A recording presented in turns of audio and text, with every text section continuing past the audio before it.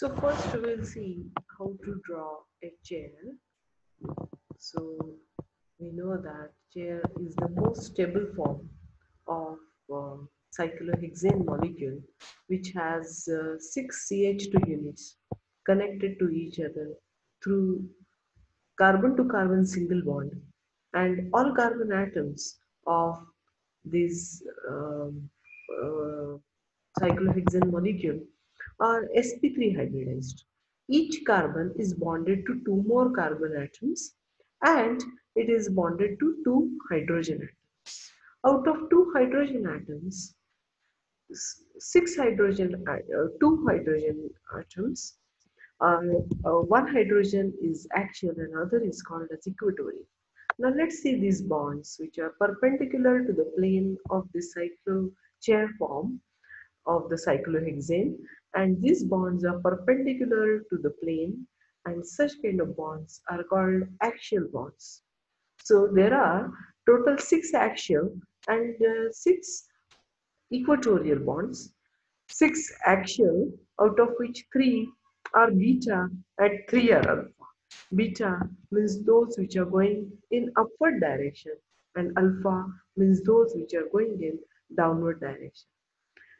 Alpha and beta bonds are alternate with respect to each other.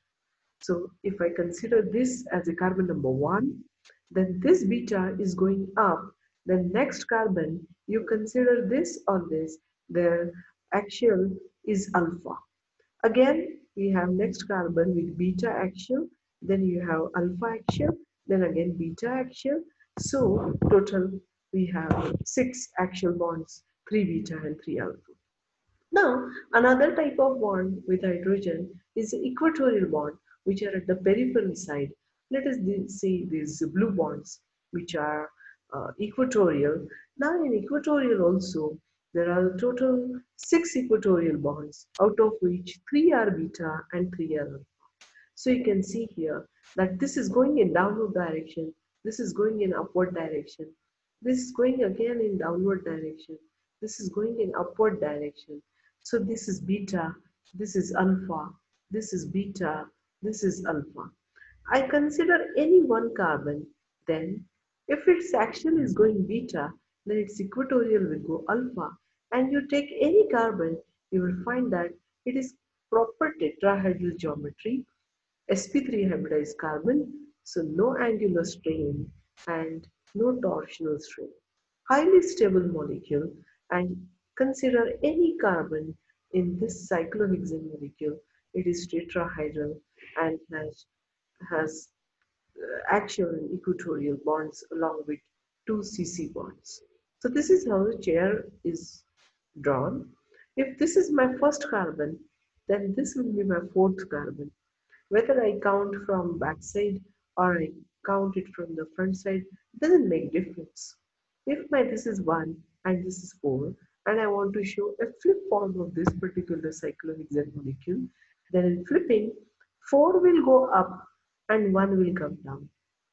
So if I'm supposed to draw the flip form of this particular chair, then I have to show the chair in this manner, where now the 4 number carbon is up and 1 number carbon is down. What happens in flipping? In flipping, the axial bond becomes equatorial and equatorial becomes axial. For example, in the first number carbon, the red bond, which was axial and going in upward direction, the red bond still going in upward direction, but axial has become equatorial. So if you concentrate on this flip form, you'll find that all those red bonds which were perpendicular to the plane and were axial bonds, now after flipping, they acquire the equatorial position of the flip form of the chair. And obviously, the equatorial bonds will become axial. But after flipping, the beta remains beta and alpha remains alpha. So you consider that any carbon atom, let's say I take the fourth number carbon, its action was alpha going in downward direction. You can see the fourth number carbon, red bond is still going down, but it is equatorial.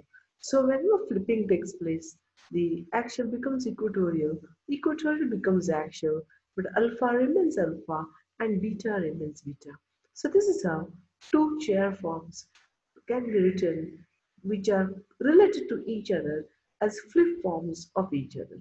So whenever you will draw a cyclohexane molecule, you will remember that this is how the chair and its fluid form will be related, and this is simple your cyclohexane molecule. Each carbon is bonded to two hydrogen atoms. Let us consider this particular bond is with hydrogen and this particular bond is also with hydrogen. So like this will show chair and its fluid form. Hope it is clear, and now actually we will start with the di-substituted cyclohexane. So how many possibilities are there for the di-substituted cyclohexane? So I can have two substituents. Let's say we are talking about dimethyl cyclohexane. Then both substituents can be at only one carbon. That is let us call that as a first carbon. Then I'll call that particular molecule as 1,1-dimethyl cyclohexane. Or I can have these two methyl groups adjacent with respect to each other, then we'll call it as 1,2-dimethyl cyclohexane. Now, if I take di-substituted cyclohexanes, dimethyl cyclohexane, then what I'll find that except 1,1-dimethyl cyclohexane, all other molecules, they exist in two forms. They are called as geometrical isomers of each other. For example, cis-1,2-dimethyl cyclohexane is a geometrical isomer of trans-1,2-dimethyl cyclohexane. If I draw the what is cis and what is trans? Cis means both the groups are in the same direction. That means either both are alpha or both are beta. See, this dotted line indicates that they are alpha bonds, and this wedge line, solid wedge line, indicates that they are beta bonds. But if I take both alpha or both beta, what that indicates that two groups are to the same side of the cyclohexane plane, and therefore it will be called as cis-1,2-dimethyl cyclohexane. The relation comes to axial equatorial or equatorial axial. How? That we will see in the next part. The trans 1,2-dimethyl cyclohexane or any trans molecule, you'll have two substituents going in opposite direction. That is one alpha and other is beta. So if my first carbon group is going in downward direction, the next carbon, it will be in upward direction. Or what is other possibility? That first carbon is beta, then the second number will be alpha. Both the molecule represent trans 1,2-dimethyl cyclohexane. The relation comes to equatorial or axial. How that we'll see later on. So like this, how many possibilities are there of a di-substituted cyclohexane? So you have 1,1-dimethyl, then 1,2, 1,3, then you have 1,4-dimethyl cyclohexane, and this is how planar forms of these molecules will be represented. And what you'll find that each molecule except the 1,1-dimethyl cyclohexane all exist in geometrical isomeric forms, and they will be classified as cis and trans form. So we are going to study each molecule one by one. We are going to talk about their energy calculations, as well as the optical activity of this molecule. So let us consider the first molecule, that is 1,1-dimethyl cyclohexane. This is the planar form of 1,1-dimethyl cyclohexane. As I told you that here both the methyl groups are attached to the same carbon, obviously one will be beta and other will be alpha, or one will be axial and other will be equatorial. If I draw a chair form, then this is my axial methyl and this is my equatorial methyl.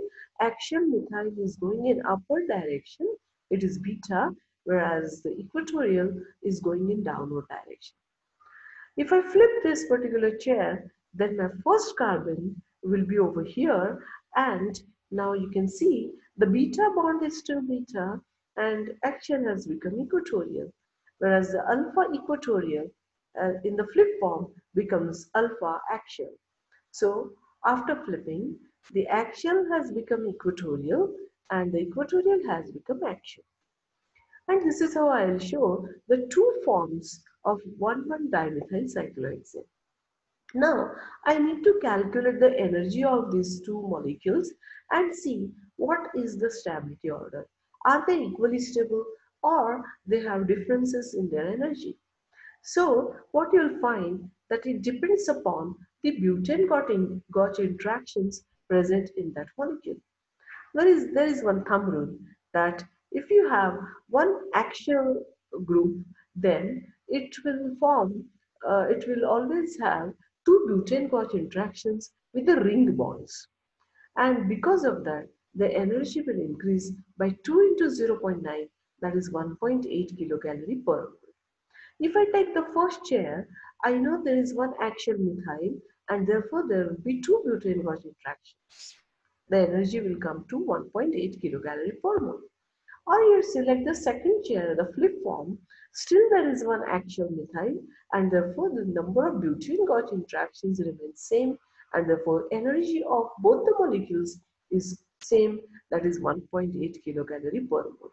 They're equally stable and therefore we have shown this equilibrium indicating that this chair and this chair will exist in 50-50%.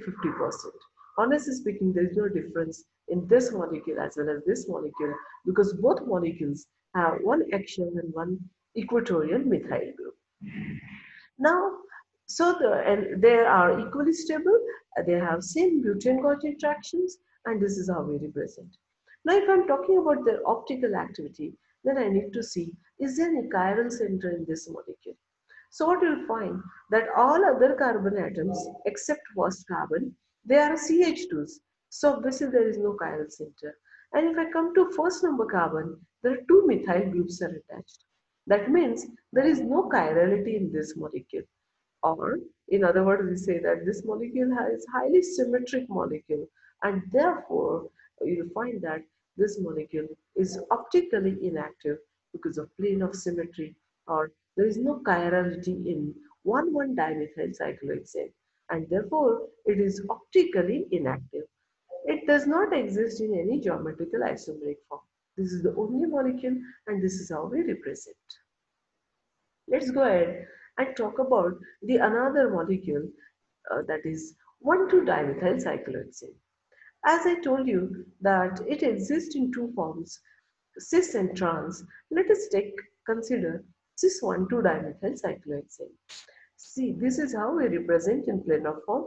As I told you that cis means both the groups are going in the same direction, either 2 are alpha or 2 are beta.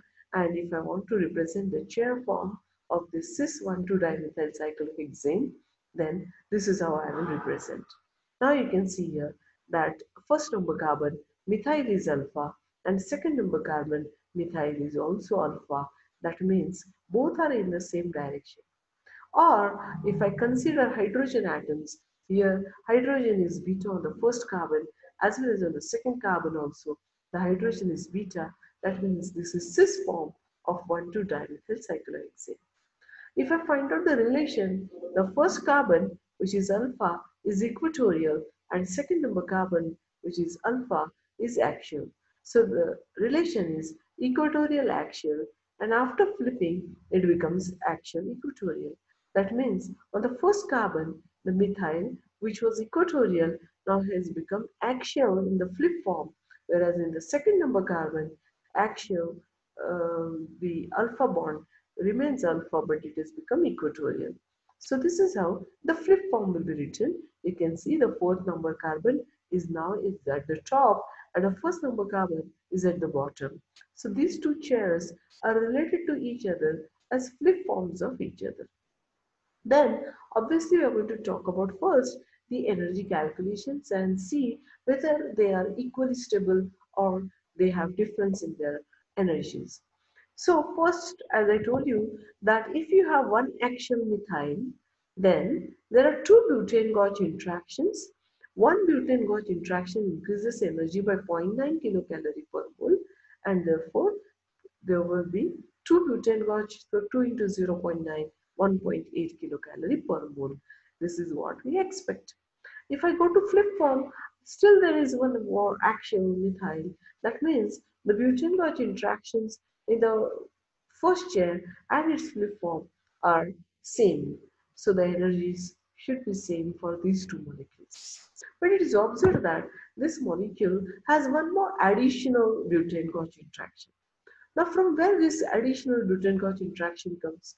So, if you concentrate on the first and second number carbon, if I draw a Newman projection for this first and second carbon, just imagine that this particular methyl will come in the Newman projection, will acquire a position just anti with respect to this axial hydrogen, and these two methyl groups will be at a 60-degree angle. If they are at 60-degree angle, there will be one more additional butane-gauge interaction. So because one axial methyl is there, we were expecting two butane-gauge, but two methyl groups which are adjacent to each other are at 60-degree. Therefore, one more additional butane-gauge interaction is there. Total three butane-gauge interactions. So the energy is 3 into 0.9, that is 2.7 kilocalorie per mole. Whether I take this chair or this chair, the number of butane gauge interactions are same, that is 3, and therefore energy for both the molecules is 2.7 kilocalorie per mole. Now let's talk about its optical activity. What you'll find that if I take first number carbon, it has four different groups attached to first carbon. This is methyl, this is one hydrogen, this is CH2, and this is CH3, and then CH2. So what you'll find that first number carbon is a chiral carbon. Similarly, the second number carbon is also chiral because it is attached to four different groups. That means this molecule has two chiral centers, and then we expect that it has to be optically active. Along with that, we can find that there is no symmetry in this molecule because one is equatorial, other is axial, so there is no symmetry. But still it is observed that even though cis-1,2-dimethyl cyclohexane has two chiral centers and there is no plane of symmetry, still this particular molecule is optically inactive. Why it is optically inactive? The reason is racemization. Now, how the racemization occurs and what happens in this molecule? Let us see that. So, if I draw the cis one, see the cis, this is how the molecule looks like, the three-dimensional structure of this particular molecule. This is the stick form, and this is how the cis 1,2-dimethyl cyclohexane. This is ball and stick form. This is the three-dimensional structure of 1,2-dimethyl cyclohexane in various forms. So this is how the chair looks like, and the three-dimensional structure can be shown in various ways to understand the bonding between the atoms and the groups attached to this carbonate. Fine. So what we were talking about, the chirality in this molecule and what happens in this molecule. So if I got this particular bond, we can molecule, this is alpha, this is also alpha, these two are methyl, red bond and the blue bond in this chair. So A1 is one of the cis form of 1,2-dimethyl cyclohexane. If I flip this, I get a B1 where now you can see this has gone up and the first carbon has gone down. The beta bond, which was, the methyl group, which was alpha, it is still alpha, but equatorial has become axial. Similarly, on the second number carbon, the methyl was alpha, it is still alpha, only the difference that now axial has become equatorial. So A1 and B1 are the flip forms of each other. I will draw an imaginary mirror and their mirror images of these two molecules. So if I draw a mirror image of A1, it will look like A2, and if I draw a mirror image of B1, it will look like B2. A2 and B2 are related to each other as flip forms of each other. So this is how all these molecules represent cis-1,2 dimethyl cyclohexane. So what you'll find that in this particular molecule, uh, even though it has two chiral centers, it was observed that this compound is still optically inactive. What is the reason? So it was observed that if you check A1 structure and if I correlate with its B1, which is a flip form, they are related to each other. A1 and B1 are related to each other as mirror images of each other. Similarly, A2 and B2 are related to each other as non-superimposable mirror images of each other. If these two, that is A1, B1 and A2, B2, are non-superimposable mirror images of each other, and if their energy is same, then they will form a racemic mixture. So what you will find at any given time, A1 and B1, they exist in 50-50% form, and because of that, they form racemic mixture. And due to racemization, you know that racem mixture is optically inactive. Both the enantiomers are equally stable and therefore form a racemic mixture, and therefore cis-1,2 dimethyl cyclohexane is optically inactive due to formation of non-resolvable DL pair or racemic mixture, and therefore this molecule becomes optically inactive. So remember that if you see the relation between A2 and B1, they are one and the same. If you see the relation between A1 and B2, they are same. But A1 and B1 are related to each other.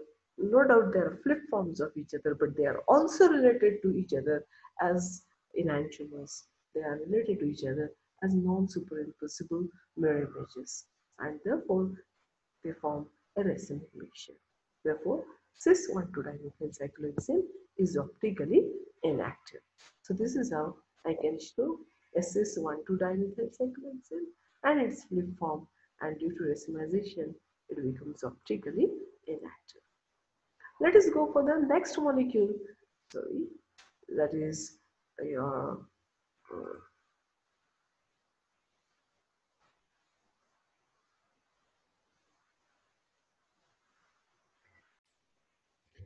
the another molecule we are supposed to see is the trans-1,2 dimethyl cyclohexane. Now, in trans, as I told you that two groups will be in opposite direction. So you can see this is going down and this is going up. The relation comes diaxial. And after flipping, what you'll find that both become equatorial. See now, this is going down and this is going up. So they are opposite direction, and therefore it is called as trans-1,2 dimethyl cyclohexane. Now in trans, either it is a diaxial form or it is a di-equatorial form. And after looking at this molecule, you can immediately understand, since they don't have same number of axial bond methyl groups, their energy will not be same. The molecule trans-1,2 dimethyl cyclohexane, where both are axial, will have 4 butane-guanine interactions, and therefore the energy will come to 3.6 kilocalorie per mole. So trans-diaxial form of 1,2-dimethyl cyclohexane has 4 butane-guanine interaction, and the energy is 3.6 kilocalorie per mole. If I take cis, what you'll find that two methyls are equatorial. So they do not have any butane-guanine interaction with the ring bonds. But if I draw a Newman projection again on the first and second number carbon, what you'll find that these two methyl groups, which are di-equatorial form, are coming at 60-degree angle, and they introduce one butane gauge interaction, and therefore di-equatorial form, since has one butane gauge interaction, its energy becomes 0.9 kilocalorie per mole. So the diaxial form is less stable as compared to di-equatorial form, and the diaxial form has energy 3.6 kilocalorie per mole, whereas di-equatorial form has energy 0.9 kilocalorie per mole. So they are not equally stable, out of which you'll find that the one which has lesser energy will be more stable than the molecule or the form conformal where it has more energy. So diequatorial form of trans 1,2-dimethyl cyclohexane is highly stable as compared to diaxial form, and therefore we do not show equilibrium where we show the equilibrium where the more equilibrium lies towards diequatorial form, and the percentage of diaxial form will be lesser. So this is how the energy calculations for trans 1,2-dimethyl cyclohexane will be done. So if I consider cis and trans molecules of 1,2-dimethyl cyclohexane, I'll find that trans 1,2-dimethyl cyclohexane di-equatorial form is the most stable form, whereas trans diaxial 1,2-dimethyl cyclohexane is the most unstable form of the 1,2-dimethyl cyclohexane.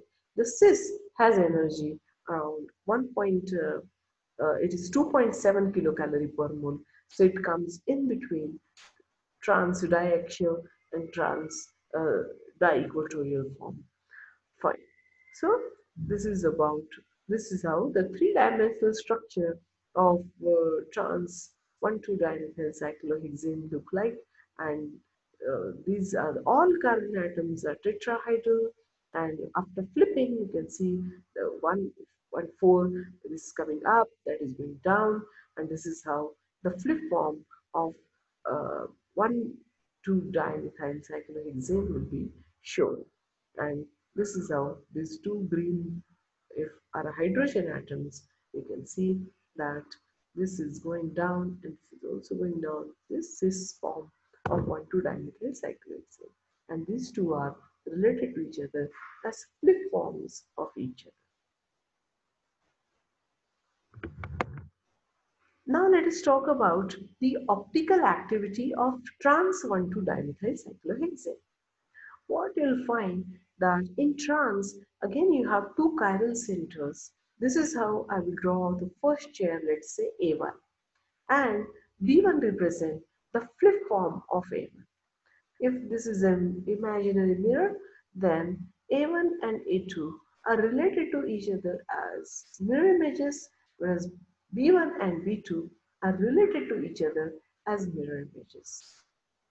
In all these molecules, A1, A2, B1 and B2, they have two chiral centers, and since there is no symmetry in this molecule, they exist in optically active form because of the presence of chirality. So trans 1,2-dimethyl cyclohexane is optically active and exists in diastereomeric form or in DL pair, resolvable DL pair. So cis 1,2-dimethyl cyclohexane was optically inactive, but trans 1,2-dimethyl cyclohexane is optically active molecule. So this is how we show these trans and the flipping, as well as they are related to each other as A1 and A2 are related to each other as mirror images, B1 and B2 are related to each other as mirror images, and we can show that we know that A1 and B1 they are not equally stable, as well as it is a di-equatorial form as A1 and A2, whereas B1 and B2 are diaxial forms of trans 1,2-dimethyl cyclohexane, which is optically active. So you can see here that if two are axial, one is going beta, other is going alpha, so this is trans.